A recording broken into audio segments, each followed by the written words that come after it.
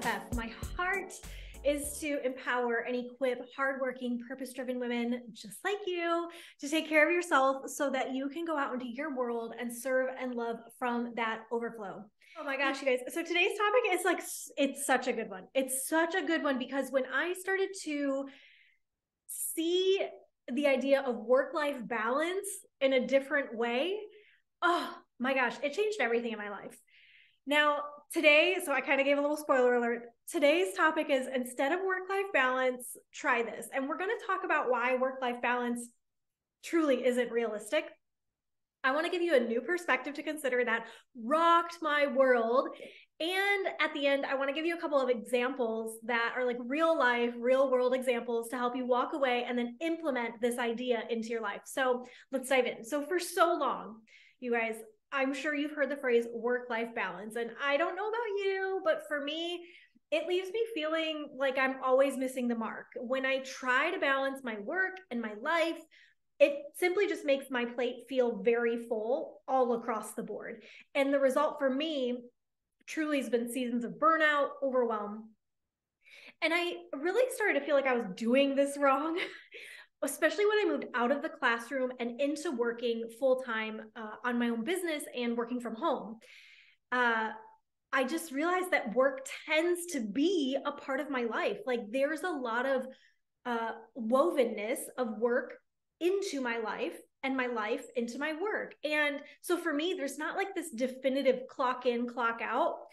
And much of my work is actually shown through my day-to-day living. So for me, I'm like, how in the world can I draw that line and separate the two? Because when I was a teacher, there was more of a definitive line. And if that's you, if you have the type of work or career that allows you to draw a definitive line between work and life, this is still a good episode for you. I promise you're going to gain stuff from it.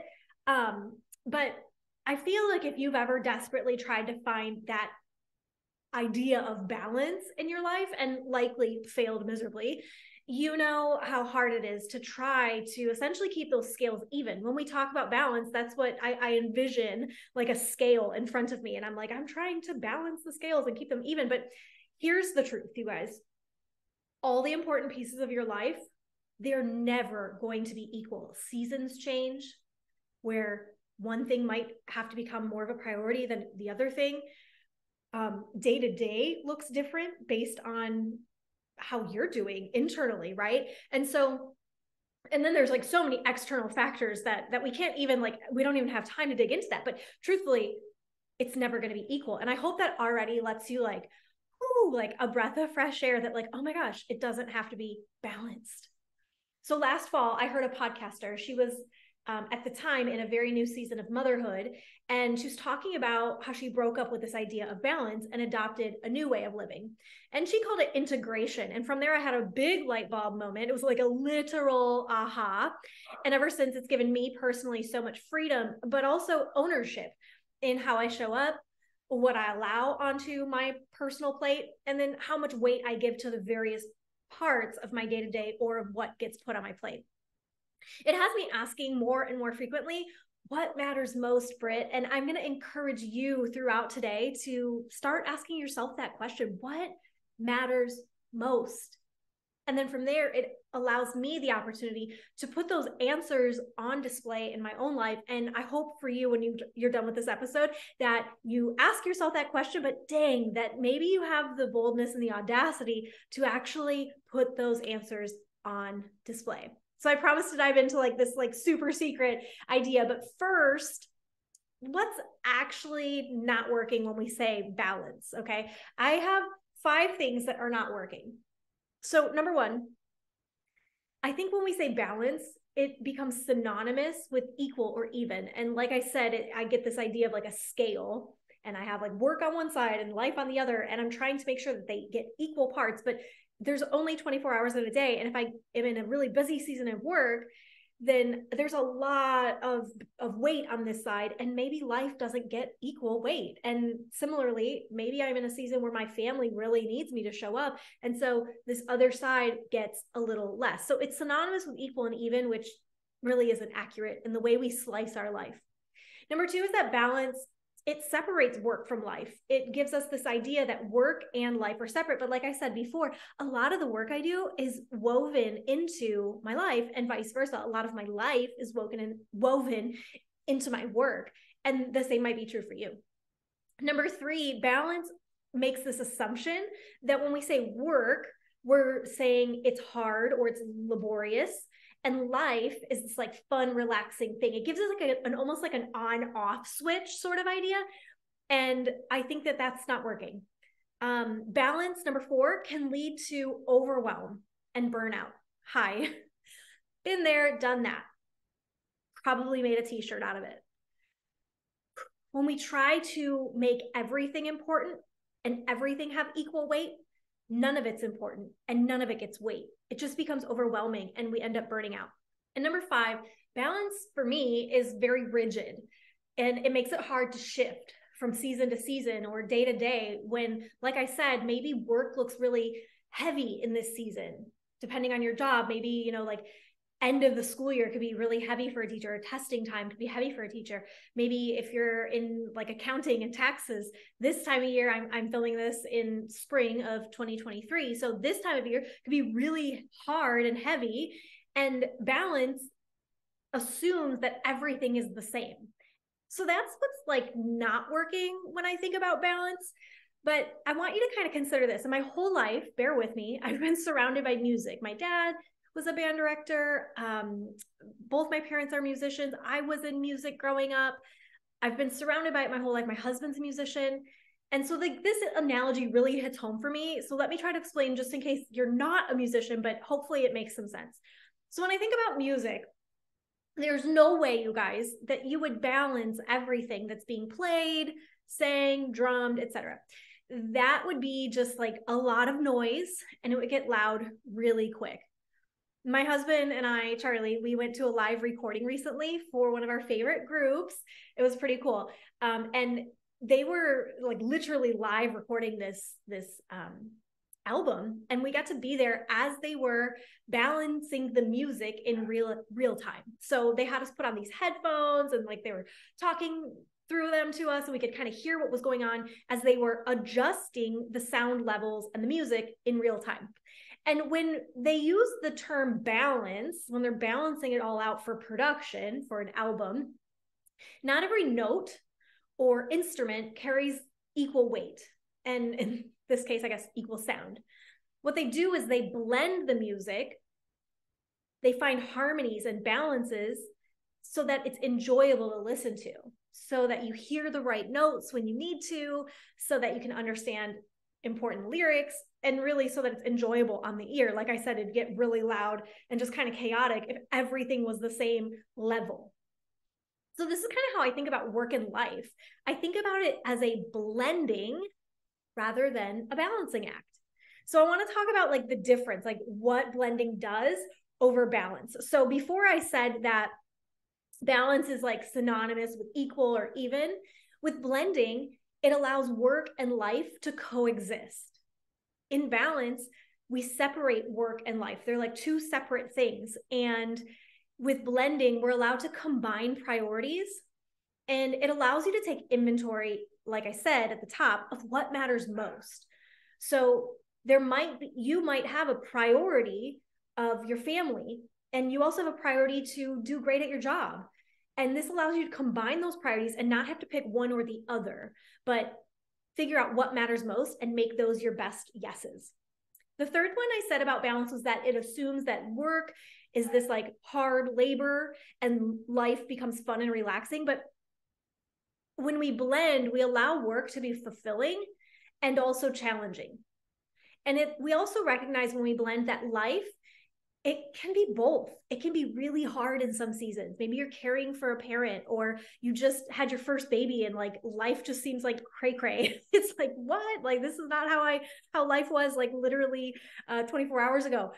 And there's times where it's challenging and hard, but life is also precious and enjoyable. And there's beautiful memories that you can make while you're alive. And so blending allows it to be both. It's this idea of like work can be both challenging and fulfilling, fun and hard and sticky. And life can also be all of those same things too. Before I said that balance can lead to burnout, overwhelm, because everything seems to matter. So then like nothing seems to matter and it just feels like your plate's so full. I've totally been there. So with blending, the way I see it is that it empowers you to be present where your feet are, but also without overdoing it. It makes me take honest inventory of like, am I present in what I'm doing? And am I like going towards the edge of burnout? Like, because maybe I'm like a little over present. It makes me take inventory. My friend, she's amazing. She has this really awesome idea about being present where your feet are. And she has different shoes. She's a mama. She's a business owner. She's all the things. And she wears so many hats. So what she wants to be most is present where her feet are. So when she's with her kids, she has a certain pair of shoes that she wears. And that signals to her brain, this is mom time.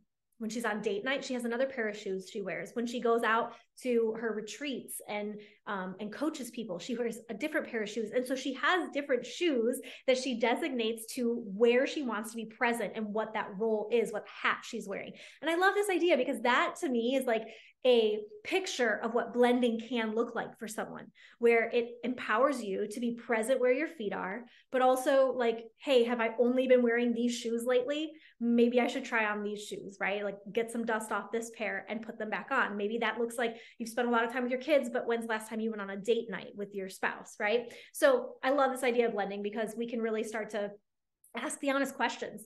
And then lastly, I said that balance is rigid and it makes it hard to shift from season to season. But with blending, we recognize that not every day, not every season, not every year is going to look the same. And so it's more fluid, it's more organic. I just made up a word. It's more organic versus being rigid. So instead of considering how I can pile more onto that plate, more onto the scale and try to balance it all out and make sure that everything's equally weighed in, blending simply allows me the freedom to take inventory and ownership of what actually gets placed on my plate. And then I make sure the things that matter, they truly matter. So let me, before I wrap up, give you a couple examples of how blending could look in your life. So I picked a like work marriage idea. So for example, you love your job, okay? And you also recognize that you want to pour intentionally into your marriage. So here's a little scenario. Maybe you give 6 hours of your best focus to work today. And then you log off intentionally because you know if you just keep pushing more hours, you could work more.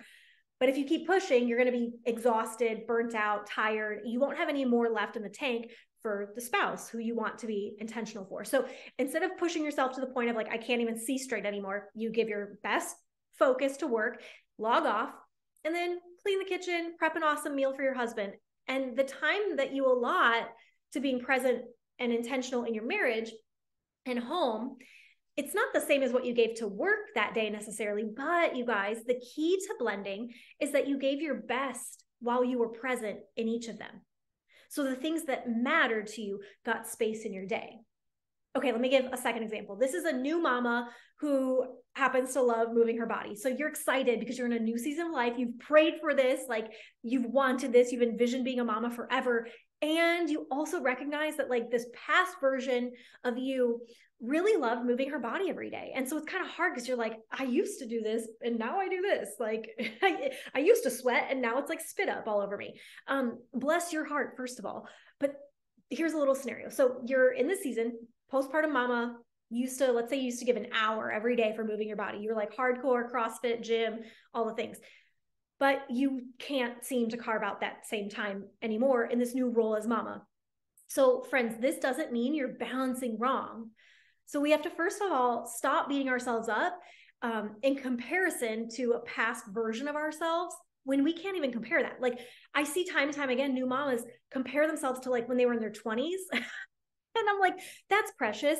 That's like apples and oranges. You are comparing two totally different things. You can't do that, right? So we have to stop beating ourselves up when we compare past versions of us that are never coming back because you've grown, you've evolved, you are a new thing, right?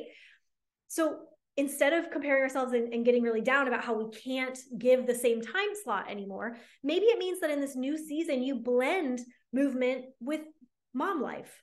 Maybe it's a family walk with your baby in tow on your favorite trail every Saturday. Maybe your new child watches you work out while you have them kind of by your side as you're doing your thing. And yeah, maybe that involves like pressing pause. Like maybe you have to do home workouts, I don't know, and you got to press pause. But like, what a gift that you can do that, right? I don't know what it looks like for you, but just because movement didn't get space every day or doesn't get space every day in this new season doesn't mean that it doesn't matter to you. It might just need less time than before. So just like I said, in balance, it's rigid. It doesn't shift with our seasons. But when you blend, you can acknowledge, okay, what matters most to me in the season? And now being a new mama matters. You didn't have that on your plate before. So now we have to adjust and kind of ask ourselves, how can what matters most actually be present at some point in my week, right? Okay, one last one before I wrap up. What about the person who just got like a new job or a new home, and like the combining of a social life? So you just landed this new job, your new home, and your priorities are shifting. Maybe you used to hang out with friends every Friday night. It was like, that was your jam. That's what you did. And then you got this new job or bought a home, and all of a sudden your priorities have shifted in life. Friday nights maybe got nixed in pursuit of more rest or maybe saving money. And if you're anything like me, at some point you probably have some friends who've been trying to make you feel bad for not hanging out, that you've changed or you're different. This doesn't mean you're a terrible friend and that you need to pile socializing onto an already full plate in a brand new season with new things. This, to me, is a clue that your priorities are shifting. Home has become a priority. Rest after a long week has become a priority. Saving money has become a priority. And friends, that's cool. Like, that's so cool. You're growing. So honor that. Be proud of the growth that is happening in your own journey. It's hard when you're growing in your journey and maybe a social circle is not. And I get that, but you can blend those in because they matter to you now. Just like I said before, as seasons shift, so do your priorities. And if, like I said, if those friends are the kind you want to keep around into this next chapter, simply shift the way you show up, shift the way you hang out. Maybe it looks like game nights and people bring over like something to eat and drink. And my friends and I, we have this fun thing that we used to do. We do like a dinner night once a week, and everybody was in charge of a different thing each week. So, you know, one week you'd be in charge of the drinks, and one couple would be in charge of the main course, and another would be in charge of dessert. And then, you know, we'd shift and rotate who was in charge of which piece, and we'd pick like a theme for that. And it was super fun. And we got really creative with that, but it was a cheaper way than like going out to get dinner and drinks every week. Right. And it also brought us together with better conversations. We were invited into each other's homes. As you're growing and evolving doesn't mean that you can't bring your social life and your friends along with you as priorities shift. Maybe it just looks like getting creative and trying something new. And here's the deal, permission granted, if that friend group isn't one that's serving the direction of your priorities, it's okay to make space. This is, like I said, how blending becomes organic and fluid as our lives ebb and flow. So to wrap up, simply put, I think balance is a myth. Life will feel imbalanced, and that's actually okay. That's part of the whole journey. That's what makes the highs feel really high and the lows sometimes feel really stinking low. And we do need the teetering of both. We need work to fulfill us sometimes and also challenge us. And we need life to be both beautiful and brutal. One of my favorite authors, Glennon Doyle, says brutiful, that life is brutal. And I love that because it's in that contrast, my friends, that we're human. So I encourage you to ask this week, what matters most in this season, right now, where I am. And then I challenge you to honor that and blend your life according to your answer. Allow what matters to get space in your world, if even just a sliver. All right, guys, I'll see you next week for another midweek motivation. If you loved this one, hit subscribe, share it, comment below. I love hearing what is sticking out for you and how you're applying it to your life. All right, see you next week, friends.